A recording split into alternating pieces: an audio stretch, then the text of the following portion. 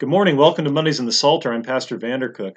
I do apologize that I haven't been putting these videos out recently. I was on vacation for a couple of weeks at Pastor's Conference last week, so I've been unavailable to put them together for you. But today we look at Psalm 8, the psalm that is appointed for the 21st Sunday after Trinity. O Lord, our Lord, how majestic is your name in all the earth. You have set your glory above the heavens. Out of the mouth of babes and infants you have established strength because of your foes, to still the enemy and the avenger. When I look at your heavens, the work of your fingers, the moon and the stars which you have set in place, what is man that you are mindful of him, and the son of man that you care for him? Yet you have made him a little lower than the heavenly beings, and crowned him with glory and honor. You have given him dominion over the works of your hands.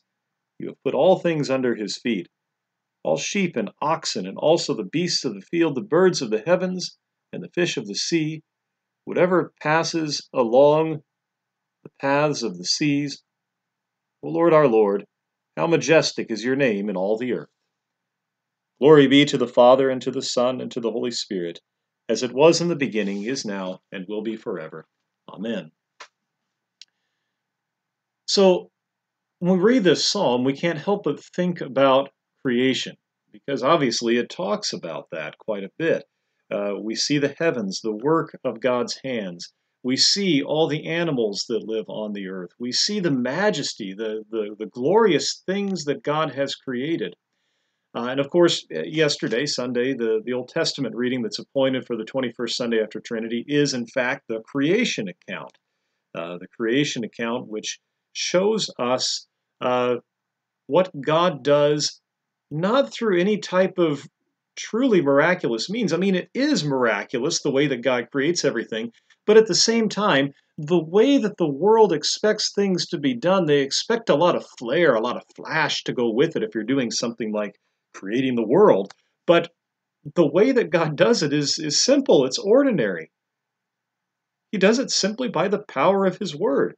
God says, let there be light, and there's light. God says, let there be an expanse in the heavens, a firmament to separate the waters above from the waters below. And lo and behold, there you go. You got sky and you got sea. He says, let there be sun, moon, and stars. And there they are. He says, let there be animals. And then there's animals. This is the way God creates, simply by the power of his word. As it says in verse 2, out of the mouth of babes and infants you have established strength because of your foes. God's power comes and shows itself not through signs and miracles per se. Now, certainly those are amazing things, but it's by the power of God's word. And it's there that we run into, we run up against the gospel reading for yesterday, from John chapter 4, where you have this nobleman who comes to Jesus and he says, come down and heal my son. Now, he's from Capernaum. He's meeting Jesus in Cana, 25 miles away. He knows that Jesus is the one that can grant this healing to his son, but the way he wants Jesus to do it is he wants him to come down to his son, lay his hands on him or something like that, be present there and raise his son from the dead. And Jesus responds and says, unless you see signs and miracles, you will never believe. This is Jesus' frustration with not only this nobleman, but with all the people, that their faith is founded upon not the word of God, but rather on the miracles that God does. The same thing comes up. This made me think of Naaman in the Old Testament, where Naaman, the Syrian military official, goes down to Elisha, and what does he want Elisha to do for him? Well, he wants Elisha to heal him of his leprosy, but he expects Elisha to come out of his house, come meet him, wave his hand over him, and somehow touch him and heal him in that way. He wants a miraculous sign. But what does he get from Naaman? Well, he does get a miracle, but it's not the way he wants it. Elisha tells him, hey, this is what you got to do. Go to the Jordan, dip yourself in the Jordan 7 times, and your flesh will be whiter than snow. I mean, think about, and of course we use that when we talk about holy baptism. Think about baptism. What are the amazing gifts that God is giving us there? Well, he's giving us forgiveness of sins, life, and salvation. How does he do it? He does it simply by the power of water and the word. And the thing that does the good thing is the Word. And so what does Jesus do for the nobleman in yesterday's gospel reading? He tells him, unless you see signs and wonders, you will never believe. And then he tells the nobleman, go, your son lives. And the nobleman believes. The nobleman has faith. God creates faith in that nobleman through the power of his word. Notice, Jesus says, your son lives, but he, the nobleman's nowhere near his son. Does he know that Jesus is telling the truth? Well, he has faith that Jesus is.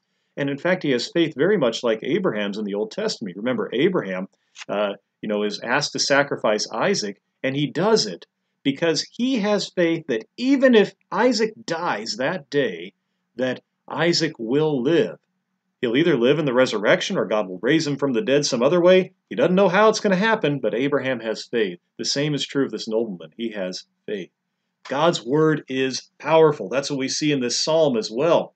The psalmist here, David, King David writes this psalm, and he says, when I look at the heavens, the work of your fingers, when I see what your word has done, and then I say, wait, what is man that you are mindful of him? Look at all the amazing things that God has done. And yet, God puts all of those things under the dominion of man, under the lordship of man.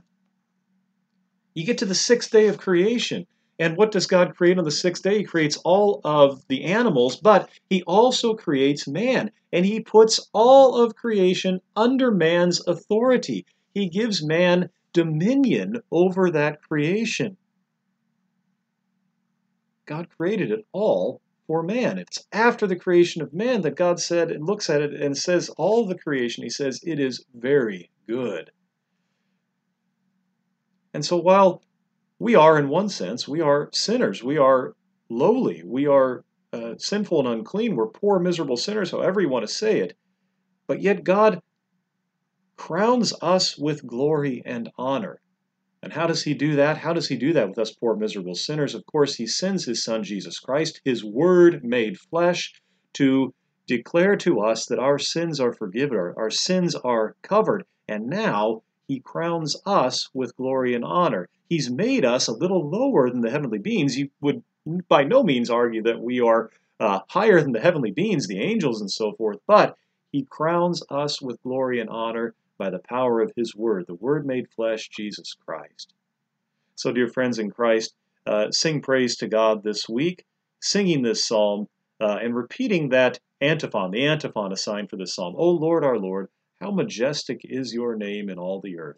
For it's by the power of God's word that all the heavens were made. It's out of the mouths of babes and infants that God establishes strength, just through the power of his word. And it's by the power of his word that our sins are forgiven and that our sins are, that we are presented to our Father in heaven as holy and blameless by Jesus Christ. We'll see you next week on Mondays in the Psalter.